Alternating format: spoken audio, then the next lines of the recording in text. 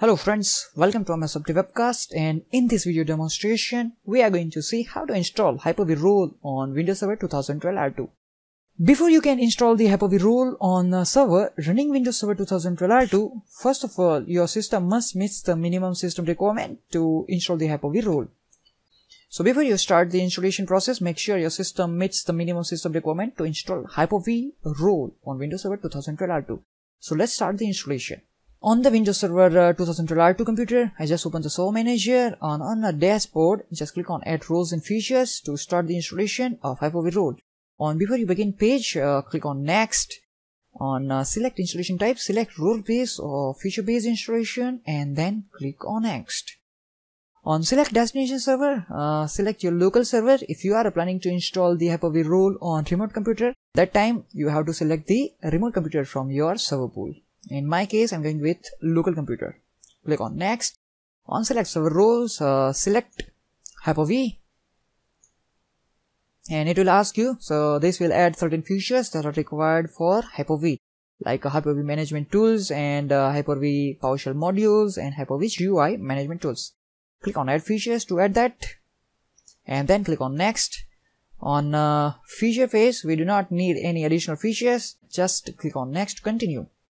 This is the brief overview information about Hyper-V. So before you install this role, you should identify which network connection on this server you want to use for setting up the virtual switches.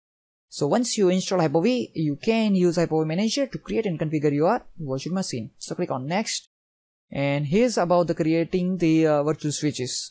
So on the Create Virtual Switches console, all the available network adapters are listed and can be selected for virtual switches. One virtual switch will be created for each network adapter which you selected on this console. So these virtual switches provide the connectivity between virtual machine and the physical network. You can also proceed without selecting any network adapter, and if we will not select any network adapter here, then we can create virtual switch later by using the Hyper-V Manager console, or we can also use the Hyper-V PowerShell CMD LEDs. For this demonstration, I'm not going to select any options and just leave it to this default. So click on Next. On a virtual machine migration console, we can check allow this server to send and receive live migration of virtual machine. For enabling live migration of virtual machine or remain, uncheck these options and click on Next to continue. So for this demonstration, I'm not going to select any options and just leave it to this default and then click on Next. On default store console, default the location of a virtual hard disk file and the default location of virtual machine configuration files are specified. See, I would suggest to change the location to either any of your drive, but not the default C, program data, Microsoft, Windows and Hyper-V location. So it's more better to store all this information on a separate drive, or maybe it's possible so you can store on a separate hard disk drive. So I'm not going to change anything right now, and just for demonstration I'm going with a default and then click on Next. And on confirm installation selection console, verify all the selected options, and if you want to change your selected options, click on previous tab and change that options. Otherwise, if you're happy with these options, then you can click on install to start the installation. And one more thing, once you install the Hyper-V, Hyper-V will restart your system for at least 2 times. So if a restart is required, the server will restart automatically without additional notification. Do you want to allow automatic restart? I say yes, and click on install to start the installation.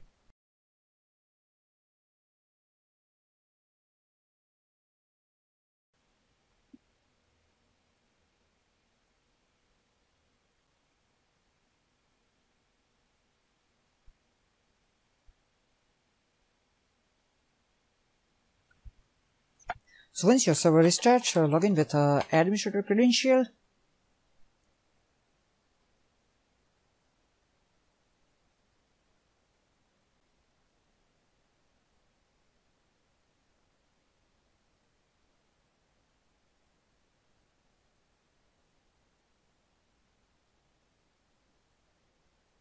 So as you are seeing, the Hyper-V role installation is succeeded on this server. So click on close.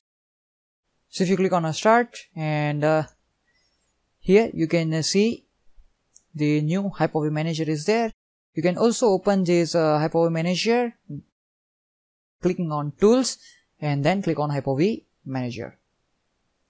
So this is a console from where we can manage our all virtual machines. When we can create a virtual machine, we can create virtual hard drives and so on. So this is the way how we can install the Hyper-V on Windows Server 2012 R2.